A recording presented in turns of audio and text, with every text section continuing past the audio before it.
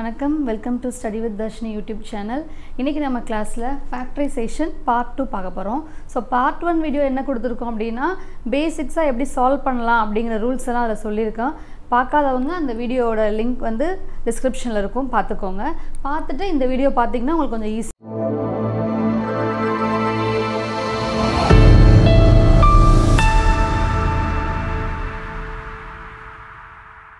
So ஃபேக்டரைசேஷனில் first some சுருக்குக x squared minus 3x minus 10 divide by x squared minus x minus 20 into x squared minus 2x plus 4 divide by x power 3 plus 8 கொடுத்துருக்காங்க. சரியா?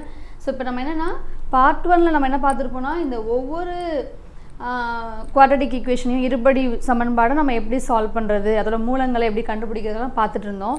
So இப்போ இங்கே பாருங்களேன், இப்போ நியூமரேட்டரில் ஒரு equation இருக்குது, டினாமினேட்டரில் ஒன்று இருக்குது. ஸோ நம்ம 1 by 1 சால்வ் பண்ணிவிட்டு அதுக்கப்புறம் சிம்பிளிஃபிகேஷன் சுருக்குக வந்து போகலாம். ஓகேவா? ஸோ இப்போ X square minus 3x minus 10. இப்போ ரூல் என்ன, நம்ம இதோட ரூல் இதை மூலங்களை வந்து சால்வ் பண்ணுறதுக்கு ஸோ வந்து நம்ம ஷார்ட்கட் யூஸ் பண்ண போகிறோம். ஷார்ட்கட் என்ன யூஸ் பண்ணுவோம், x square minus 3x minus 10 இருக்கா. ஸோ அப்போ இது ரெண்டையும் நம்ம மல்டிபிள் பண்ணணும். ஓகேவா? இங்கே 1 இருக்குது, இங்கே 10 இருக்குது. ஸோ இந்த ரெண்டு வேல்யூவும் மல்டிபிள் பண்ணிட்டீங்கன்னா 1 இன்ட்டு மைனஸ் 10 மைனஸ் 10, இங்கே என்ன இருக்குது, மைனஸ் 3 இருக்குது. ஸோ இப்போ நம்ம இதை சாட்டிஸ்ஃபை பண்ணுற மாதிரி கண்டிஷனில் ரெண்டு நம்பர் எடுக்கணுமா, ரெண்டு நம்பர் எடுத்து மல்டிபிள் பண்ணால் மைனஸ் 10 கிடைக்கணும், ரெண்டு நம்பரையும் ஆட் பண்ணிங்க அப்படின்னா மைனஸ் 3 கிடைக்கணும். ஸோ இப்போ 5 2s are 10. இப்போ இங்கே சைன் பாருங்களேன், 5 2 நீங்கள் ஆட் பண்ணிங்கன்னா 7 கிடச்சிரும். நமக்கு தேவை மைனஸ் 3. ஸோ அப்போ இங்கே எங்கே மைனஸ் போடணுங்கிற கன்ஃபியூஷன்லாம் வேணாம். இங்கே பார்த்தீங்கன்னா மைனஸ் இருக்குது அப்படின்னா பெரிய நம்பர் ஏதோ அதுக்கு தான் மைனஸ் வரணும். சரியா? ஸோ அப்போ இங்கே மைனஸ் போட்டாச்சு. ஸோ ப்ளஸ் இருந்ததுன்னா பெரிய நம்பருக்கு ப்ளஸ் தான் இருக்கணும். சரியா? அப்படி ஞாபகம் வச்சுக்கோங்க. ஸோ இப்போ நமக்கு கிடச்சிருக்க அந்த ரூட்ஸ் பாருங்கள், மைனஸ் 5 2. ஸோ அப்போ இந்த இதை நான் ஃபஸ்ட்டு சால்வ் பண்ணுறதுக்கு எக்ஸ் மைனஸ் 5 x மைனஸ் 2, அதாவது இங்கே இருக்க இந்த நியூமரேட்டரை மட்டும் சால்வ் பண்ணி அதை ஸ்ப்ளிட் பண்ணி எடுத்திருக்கோம். டிவிஷனில் X square minus X minus 20 இருக்குது. ஸோ மல்டிபிள் பண்ணால் மைனஸ் 20, மிடில் என்ன இருக்குது, மைனஸ் 1. ஸோ இப்போ ரெண்டு நம்பரை சூஸ் பண்ணுங்கள். ஸோ அந்த நம்பர் பாருங்கள், இப்போ இங்கே வந்து மைனஸ் 5, இங்கே வந்து ப்ளஸ் 2 இருக்குல்ல. ஸோ இப்போ இங்கே plus 2 X minus 5 x plus 2. ஓகேவா? ஸோ இங்கே பாருங்களேன், இங்கே அதே மாதிரி ரெண்டு நம்பரை சூஸ் பண்ணுங்கள். மிடில் மைனஸ் 1, இங்கே மைனஸ் 20 இருக்குது. ஸோ இப்போ நம்ம என்ன யூஸ் பண்ணலாம், 5 4s யூஸ் பண்ணலாமா. 5 4s are 20. So 5 4s are 20. Again நீங்கள் பாருங்களேன், நெகட்டிவ் இருக்கா, பெரிய நம்பருக்கு மைனஸ் போட்டுருங்க. இப்போ மைனஸ் 5யும் ப்ளஸ் 4ஐயும் சேர்க்கும் போது மைனஸ் 1 வந்து கிடச்சிரும். ஸோ அப்போ இங்கே நம்ம ரூட்ஸ் என்ன எழுதணும், எக்ஸ் மைனஸ் 5 எக்ஸ் ப்ளஸ் 4. அதாவது இந்த இருபடி அந்த சமன்பாடை நம்ம இந்த மாதிரி ஸ்ப்ளிட் பண்ணி ரெண்டு தான் எழுதிட்டோம். சரியா? ஸோ அப்போ டிவிஷனில் எக்ஸ் மைனஸ் 5 எக்ஸ் ப்ளஸ் 4 இருக்குது. இன்ட்டு இப்போ நம்ம இந்த சைடு வரலாம். இங்கே பாருங்களேன், X square minus 2x plus 4 இருக்குது. ஸோ அதே ப்ராசஸ் அப்ளை பண்ணலாம். பட் ஆனால் அதுக்கு முன்னாடி இங்கே பாருங்கள், டிவிஷனில் எக்ஸ் பவர் 3 ப்ளஸ் 8 இருக்குது. இங்கே இருக்குது க்யூப். ஸோ இதுக்கு முன்னாடி குவாட்ரட்டிக் இருந்தது, மேலே 2 தான் இருந்தது அதோட படி. இங்கே பாருங்களேன் 3 இருக்குது. ஸோ இப்போ இதை பார்க்கும்போது நமக்கு இயற்கணிதத்தில் பார்த்துருக்கோம் அதோட முற்றுரிமைகளை எப்படியெல்லாம் யூஸ் பண்ணணும்னு சொல்லிட்டு a cube plus b cube. சரியா? ஸோ அதோட ஃபார்முலாவை யூஸ் பண்ணோன்னா இன்னும் கொஞ்சம் ஈஸியாகவே இந்த சம்ம சால்வ் பண்ணிடலாம். ஸோ இப்போ a cube plus b cube use பண்ணிங்க அப்படின்னா டிவிஷனில் பாருங்களேன், ஸோ a ப்ளஸ் b, அந்த க்யூப் அப்படிங்கிறது என்ன ஆயிருக்கும், 8 இருக்கிறத 2 க்யூப்னு நம்ம எழுதிக்கலாம். எக்ஸ் பவர் 3 ப்ளஸ் 2 க்யூப், அதாவது பியோட வேல்யூ 2ax. ஓகேவா?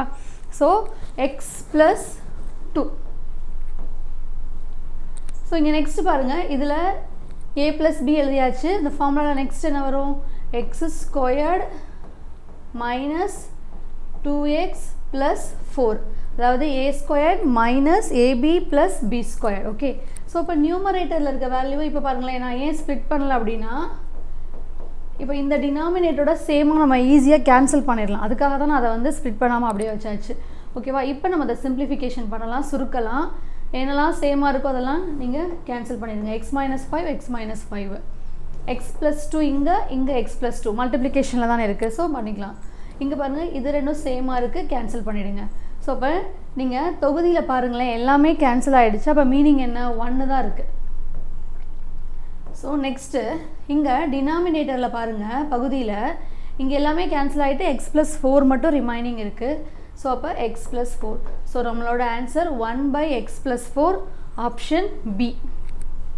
ஓகே, செகண்ட் சம் பார்க்கலாம். செகண்ட் சம் பாருங்கள். 3x² - 6x + 4 = 0 என்ற சமன்பாட்டின் தீர்வுகள் ஆல்ஃபா அண்ட் பீட்டா எனில் α/β + β/α இன் மதிப்பு காண்க அப்படின்னு கொஸ்டின் கொடுத்துருக்காங்க.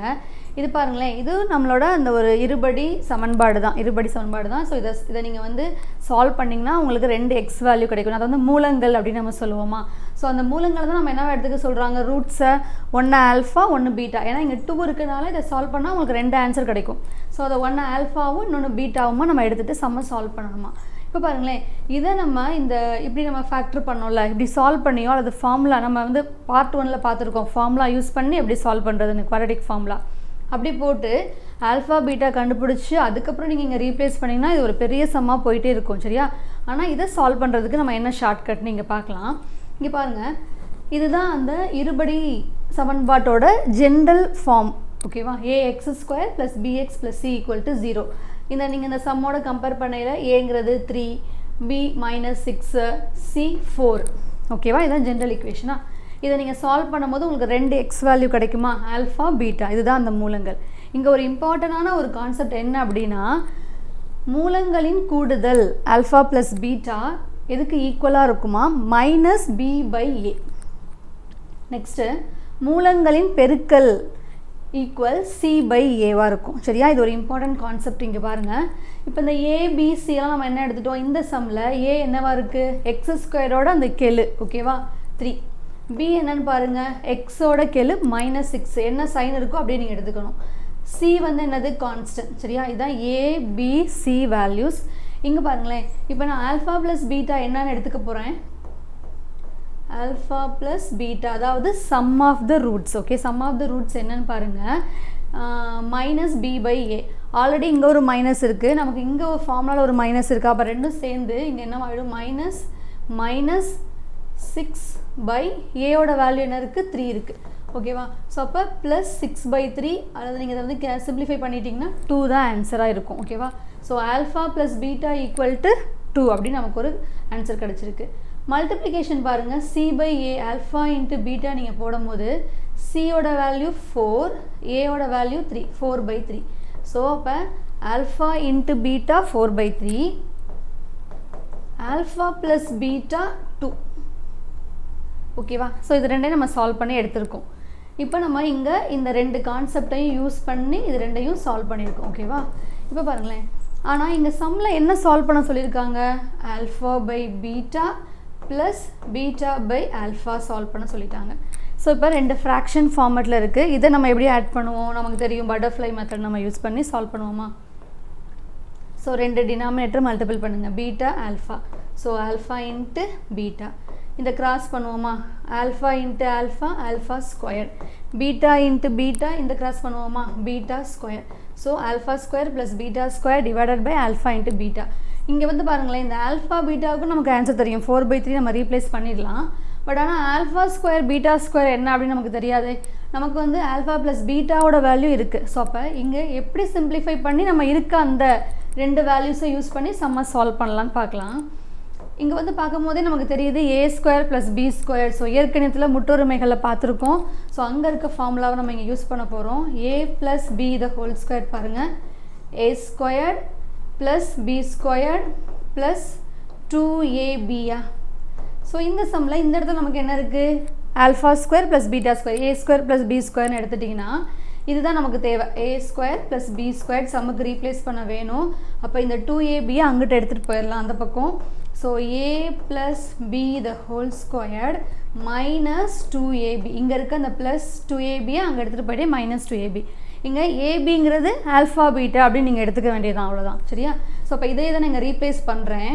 நியூமரேட்டருக்கு பாருங்கள், alpha plus beta ² minus 2 into alpha beta.